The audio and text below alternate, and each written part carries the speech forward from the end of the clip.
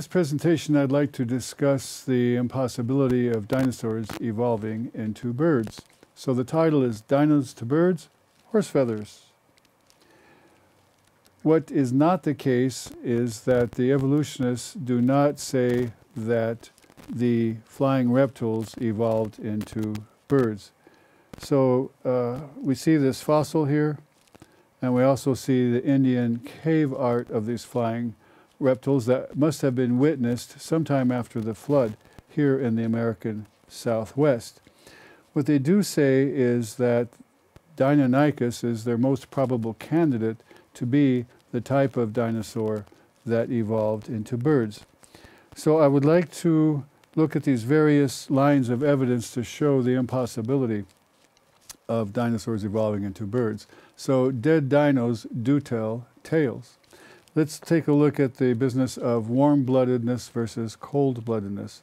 Mammals and birds are warm-blooded. The better term to use is endothermic, meaning they generate their own heat. Whereas reptiles, fish, and amphibians are cold-blooded, and the better term is ectothermic. They obtain their heat from the environment. Osteons are structures within bone which have these circular patterns, and these are in compact bone, and they are characteristic of large animals because they provide extra strength, like reinforcement bar inside of concrete. And so these concentric rings are supposed by evolutionists to be evidence for warm-bloodedness, but we know that's not the case because they are found in tuna, which is definitely not a warm-blooded critter. Also found in other very large animals as well that are not mammals or birds, but do have some osteons. So osteons would not be a line of evidence for warm-bloodedness. Another is the assumed brood behavior of dinosaurs. Okay, so as you know, egg laying is how the reptiles reproduce. On a sideline, no one can explain how the laying of eggs in a water environment by amphibians can translate into laying of eggs in a terrestrial environment and then burying them, and then the young, that after they hatch out of the egg, have to dig themselves out through the sand or dirt to get to the surface.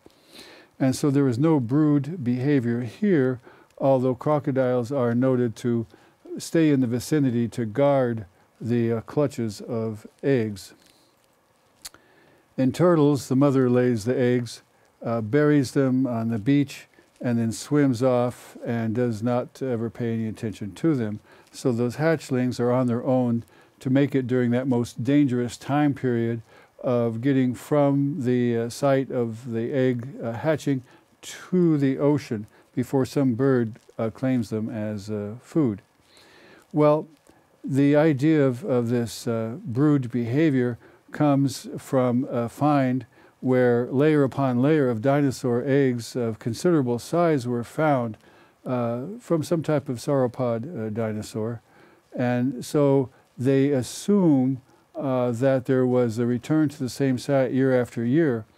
But the thing is, why would those eggs still be there year after year? Why would they not hatch out?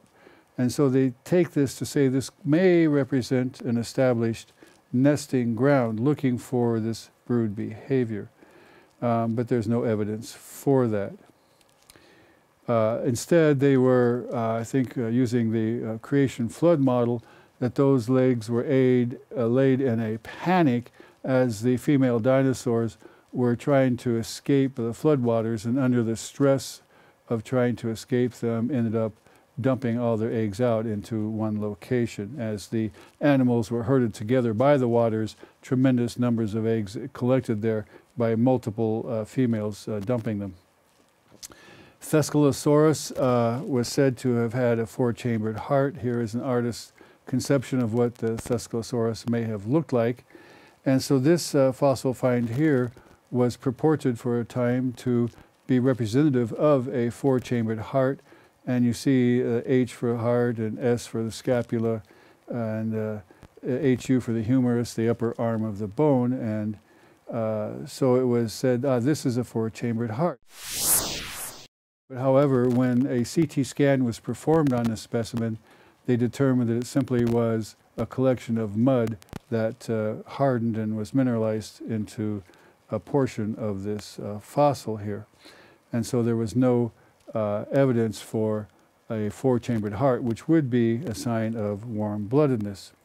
Well, looking at the nasal turbinates, you can see here the diagram of human turbinates. In other words, these structures inside of our nose that greatly increase the amount of surface area within the nasal cavity so that the nose can do the job of humidifying the air and using the combination of mucus and hair in the nose to capture particles in the air that are breathing in so they do not get to the lung. Also for adding resonance to our voice, and the sinuses also provide a means of adding resonance and for lightening the weight of the skull, as well as the sense of smell in the nose. So 99% of all endotherms, warm-blooded creatures, have these nasal turbinates. And so looking for those, they would say this would be an evidence.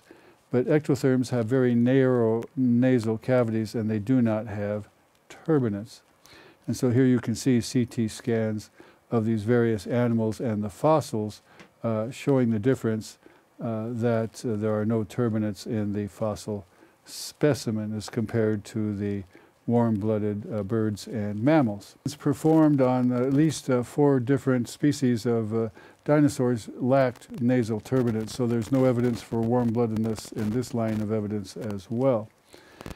So let's take a look then at the situation with the lungs, bird lungs, avian lungs versus reptilian lungs, since dinosaurs are reptiles. So first I want to show you the human lung as an example that our airways, after we get to the trachea, branch and branch and branch until we get to the small little air sacs at the end we call alveoli, and that's where the gas exchange takes place to get rid of the carbon dioxide and to take in oxygen into our bodies. And these are dead-end structures, so it's two-way flow through the air passages to get to the alveoli, and then the air proceeds back out through the very same route. This is in contrast to birds, where they have a very different setup with these structures called parabronchi instead of bronchi, and that means that these are alongside each other and they run in parallel. And so what happens is the area of gas exchange is only in these areas, and it is only one-way flow through these particular areas. So as we look at this diagram here, you can see that air comes in through the trachea, it goes to air sacs, and then flows through the parabronchi where the one-directional flow occurs for the exchange of gases, and then goes back out. So I'm going to show you some arrows here to show that through the trachea and then into the air sacs, which are kept full of air so that there be continuous pressurization and continuous flow of air through the parabronchi, whether or not the bird is breathing in or out. So here's where the gas exchange takes place in the parabronchi, and then the air goes through the other air sacs present, and then finally out through the trachea. So the reason for this setup is because the work of flight is so demanding that the oxygen needed is great, and there needs to be this continual non-stop supply of oxygen for the work of flight.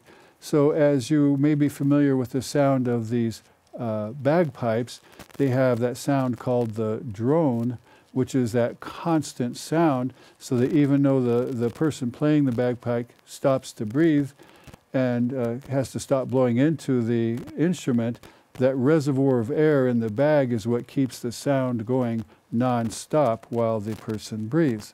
So that's how the design of these air sacs enable the bird to get adequate oxygen to supply what's needed for that tremendous high energy work of flying.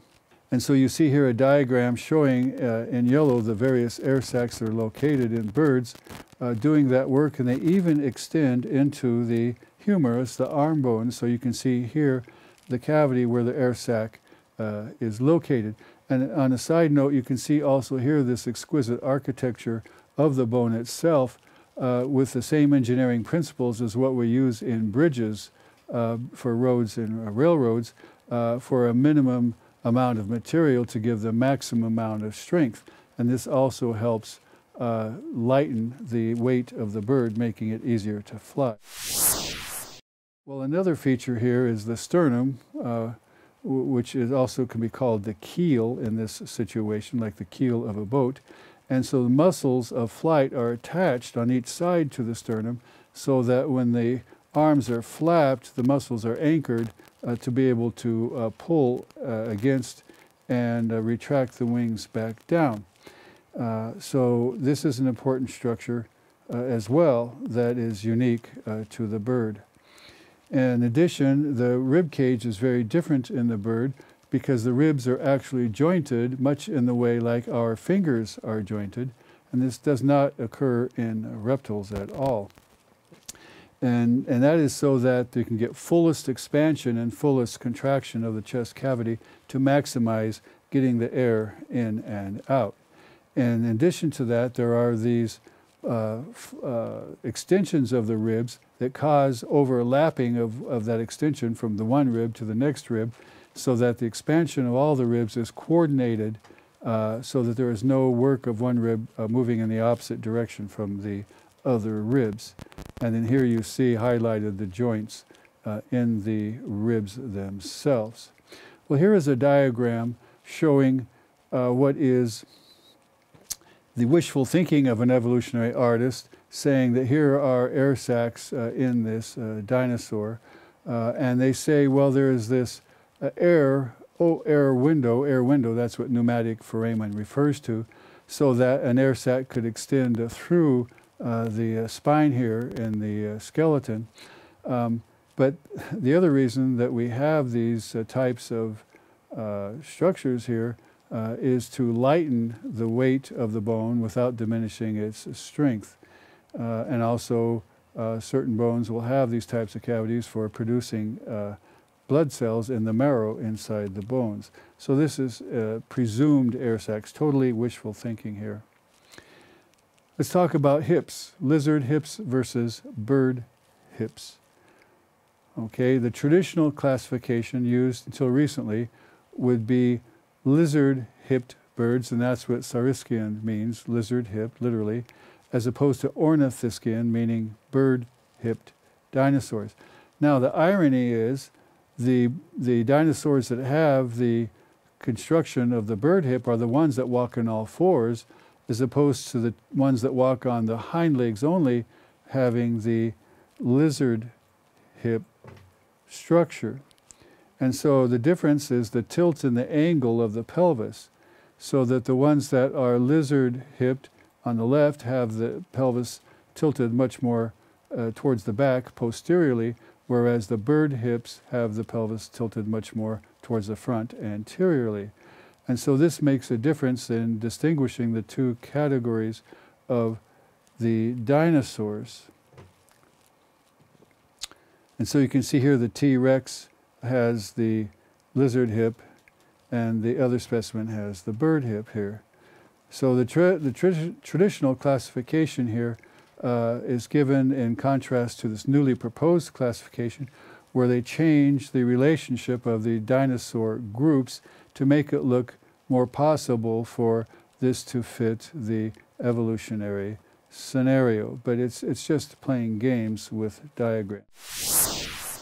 So when we look at how they walk as a result of how the hips work, it's very interesting to note that dinosaurs, like people, do their walking at the hip as we move the hip joint to move the entire leg. Whereas birds, even though it looks like they're walking the way they do, they actually are not. They're knee walkers because of the femur, the thigh bone, being parallel, nearly parallel to the ground because of that tilt of the pelvis. And the motion of walking is not accomplished by the femur, but is accomplished below the knee. And so what looks like a knee to us is actually the ankle of the bird leg and so they are knee walkers. I like to be able to make a pun about skywalkers, but they are knee walkers instead of hip walkers, as are the reptiles and as are we. So again, this is the wrong anatomy. Theropod versus Archaeopteryx teeth. Theropod being the beast-footed dinosaurs, such as T-Rex, shows that they have teeth with serrations, with these sawtooth patterns here, and they have straight roots for the teeth, whereas Archaeopteryx has non-serrated. They have smooth teeth that are much more constricted and have bases and expanded roots, so that they're much more of a sharper, narrower angle than the theropod dinosaur. So it's the wrong kind of teeth with the wrong kind of root and base. Types of three-clawed feet are very much in contrast here. The beast-footed dinosaurs have three claws going forward, which are digits 1, 2, and 3, where as opposed in birds that have three claws, their digits are number 2, 3, and 4. So they're very much different. Now there are birds that are different, that don't have the three claws going forward, but their arrangement is 2 forward and 2 backward, as we see in the woodpeckers and in parrots. So that doesn't help the evolutionists at all whatsoever. So the wrong digits comparing the bird and the theropod dinosaurs. What about the origin of feathers? We have here fossilized skin with scales of Triceratops and Hadrosaur, and they have the keratin as their structure, but they do not have anything in common with feathers. These scales are totally unfeather-like. And so there was a find called Sinosauropteryx, meaning Chinese lizard wing, in which these structures were purported to be details of feathers, but as it turns out, they were simply protein accumulations that had these designs but had no feather structure at all whatsoever. So these were not examples to be used to promote the evolution of dinosaurs to birds. There was one very famous example called Archaeoraptor leonensis from this region in China, and Archaeoraptor meaning ancient raptor. And so this was found in China, was obtained by National Geographic at great cost. National Geographic had a panel of experts, including the head of the Royal Tyrrell Museum in Canada, examine this, and they declared, yes, this was a valid fossil find with transition with a feathered tail and the body of a dinosaur. So a big splash was made in National Geographic, in the magazine, on TV and stuff, and they said, okay, we've got a transitional fossil here. But several months later, other evolutionary paleontologists said, can we please take a look at this as well? And they said yes. And so they carefully examined it and said, you know what, I think we need to do a CT scan of the specimen. So that was performed, and it was revealed that an exquisitely skilled craftsman had taken 2 different fossil specimens from the same kind of rock and put a bird tail on a body of a dinosaur. And so this was a fraud, and National Geographic had to lose face, as well as a lot of money that they lost for this. So this was, again, no evidence for a feathered dinosaur. In this slide, we see actual fossilized feathers from the bird, the Confuciornis sanctus, which means Holy Confucius bird, named after the ancient Chinese philosopher. The difficulty for the evolutionists is that this was found in the very same rock layer as dinosaurs from which it is supposed to have evolved from. But from the point of view of Noah's flood, this makes perfect sense. So you see here in this slide that the keratin scales and the keratin protein in the feathers are the same material, but the architecture of the scales and the feathers are very different. In the highest magnification of 20,000 times that you see in the lower right image shows the hook and groove pattern in feathers.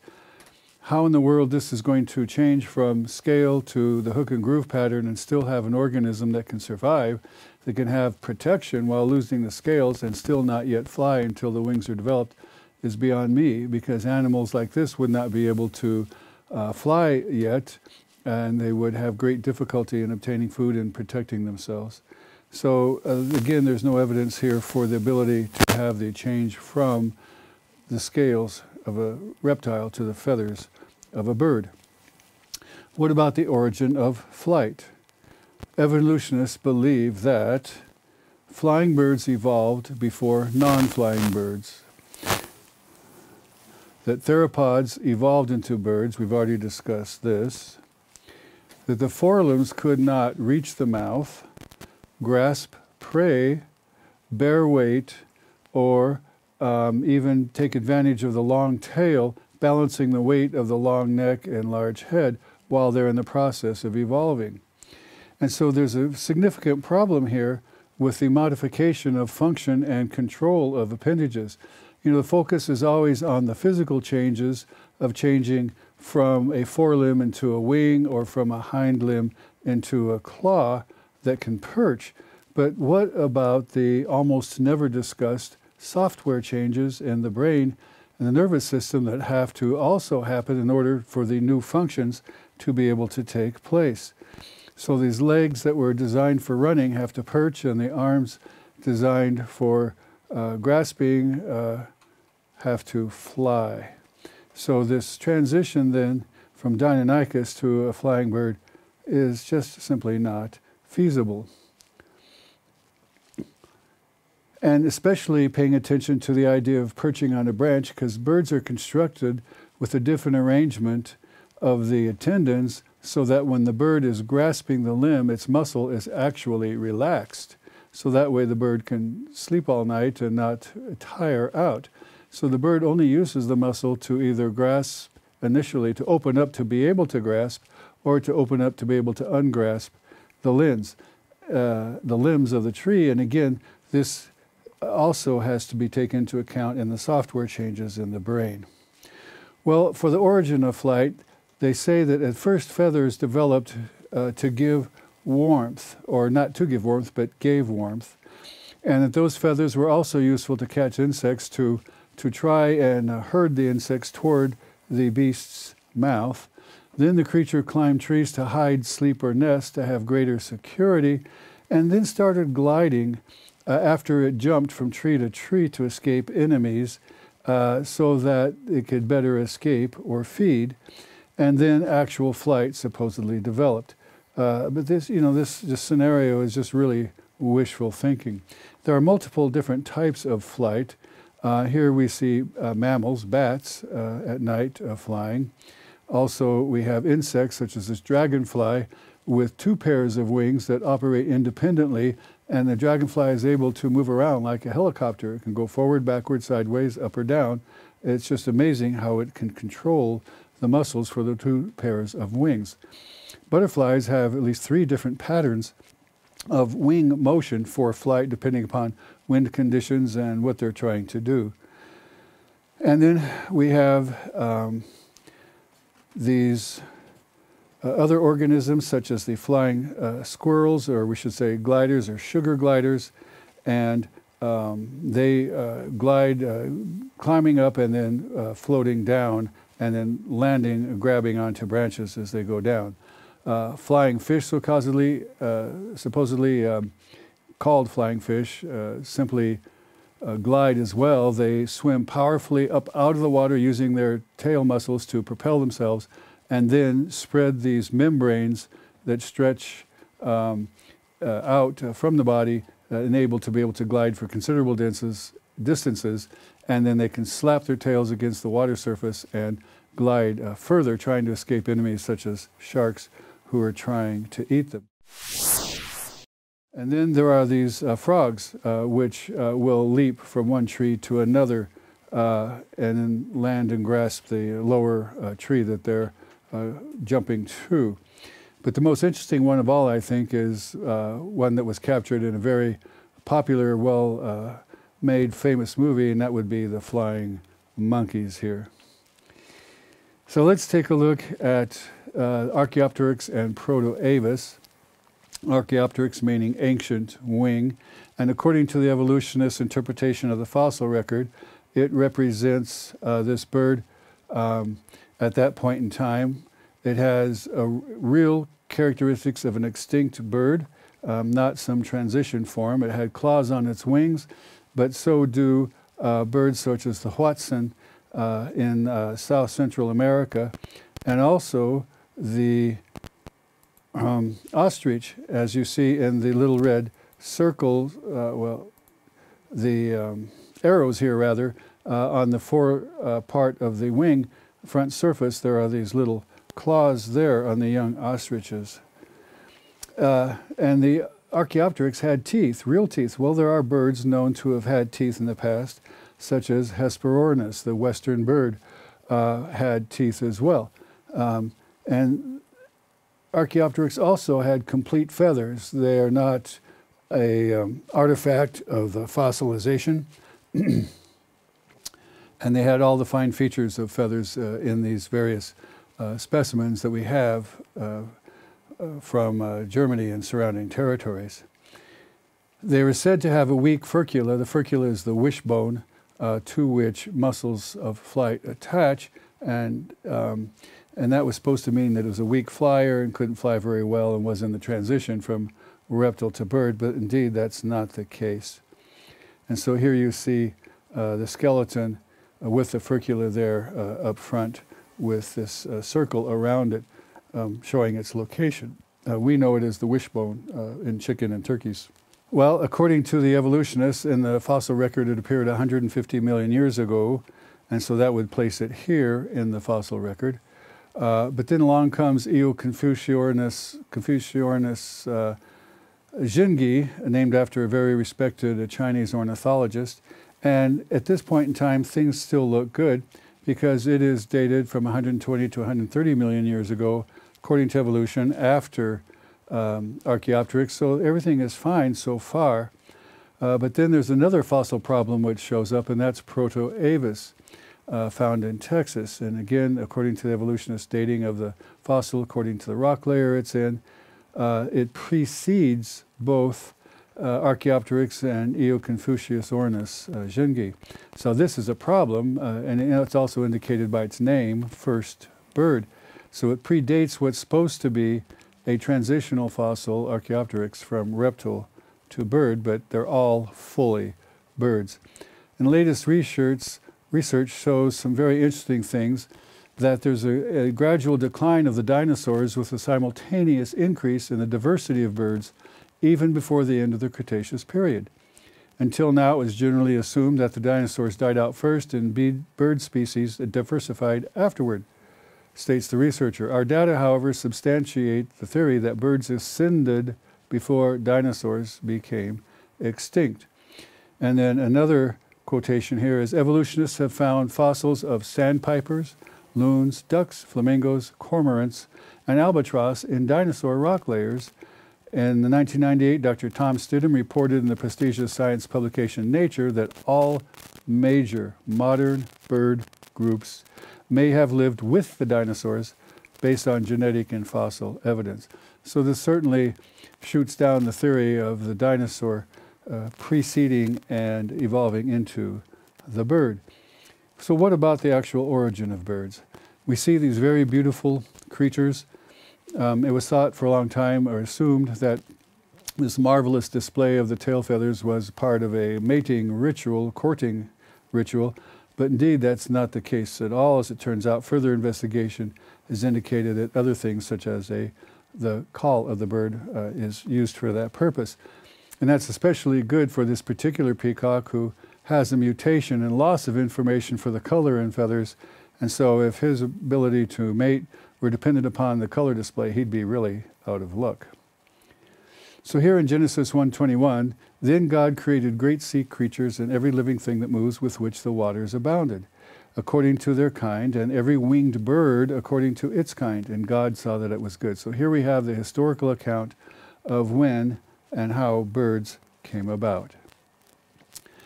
And God made the beast of the earth according to its kind, and cattle according to its kind, and everything that creeps on the earth according to its kind. And God saw that it was good. So here we have birds preceding the land animals, in other words, the reptiles, the dinosaurs. And so it's a different time order of events with the creation account, historical account in Genesis versus the evolutionary story. And so I'm just showing you here the sequence of events in chapter 1 of Genesis with the time, space, and matter from day 1 being created, and then the waters above the expanse separated from the waters below the expanse on day 2, the expanse being the firmament, being the heavens, which on day 4 would then be populated by galaxies, stars, moons, and planets. Day 3, the separation of the waters below the expanse to form the dry land and the seas. Also the creation of the first biological life in the form of land plants on day 3. And then day 4, the sun, moon, and stars created for the sun to rule the day as the greater light, and the moon to rule the night as the lesser light, and the stars given for seasons. And so we have all of these heavenly bodies put in on the 4th day. Then day 5, the sea creatures and the air creatures, and day 6, the land animals and man. So again, according to the order of events, birds preceded reptiles and could not have evolved from reptiles. So a little quiz here in review. Dinosaurs could not evolve into birds. And why? Because there is no firm evidence for warm-blooded dinosaurs. Osteons occur in the bones of large mammals, birds, reptiles, and tuna. No evidence for assumed brood behavior of dinosaurs.